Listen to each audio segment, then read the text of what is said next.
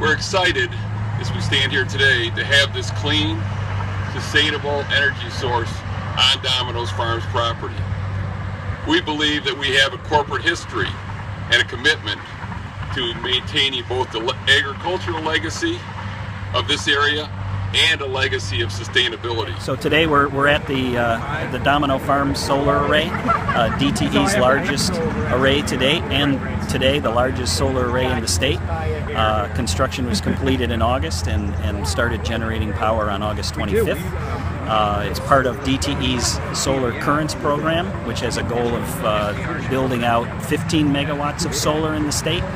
And this project today brings us to 11 megawatts, and we have 4 or 5 other projects in construction and late stages of development that'll be bringing us to that 15 megawatt goal by early 2016.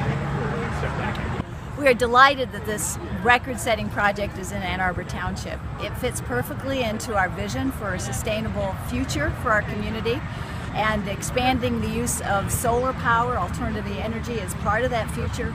Also part of that future is the expansion of farmland preservation. We have 1,000 acres already preserved, and we're looking to preserve more. And development that is both environmentally sensitive and economically viable. And this is a major example of a project that fits both bills.